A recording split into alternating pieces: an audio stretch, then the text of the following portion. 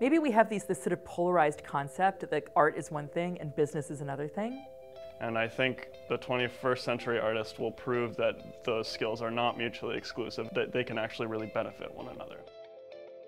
Artists who are thinking about bigger picture things, who are thinking like managers, who are thinking like venture builders, and venture builders who are thinking like artists, the work gets better on both sides. They inform one another, and we hope our program can be a place where that thing that happens in the middle explodes. The program is a graduate degree in arts management and entrepreneurship. It's for two groups of people. It's for College of Performing Arts students who are taking an undergraduate program here that can actually add a 5th year. And the other population is for people to come directly from careers, people working as artists coming to get a master's degree as you would any program.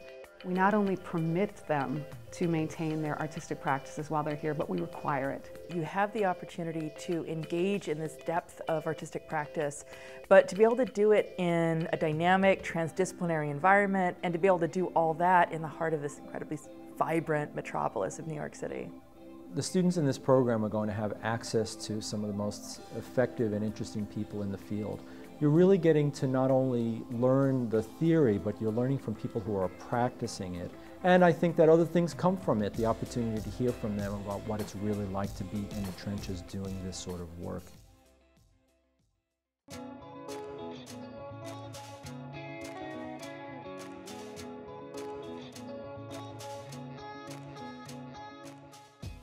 I think that in today's era, artists who hold social justice as a core value and who want to have an impact in society need the kinds of knowledge and skills that a program like this provides. This is a place for progressive thinkers. I always felt like this was kind of the place where I needed to be. We're wanting to push back. I'm not afraid to do something that no one is doing. I feel like anybody can be an activist. I think it's the idea of coming together. I realize I don't have to do it all on my own. That's where magic really happens.